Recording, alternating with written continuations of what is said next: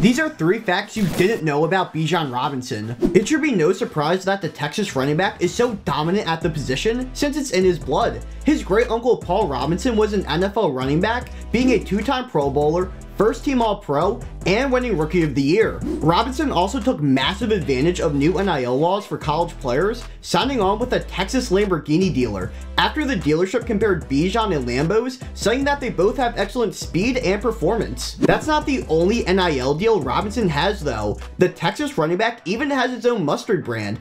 Bijan Mustardson is a Dijon mustard that is available at every Central Market location in Texas.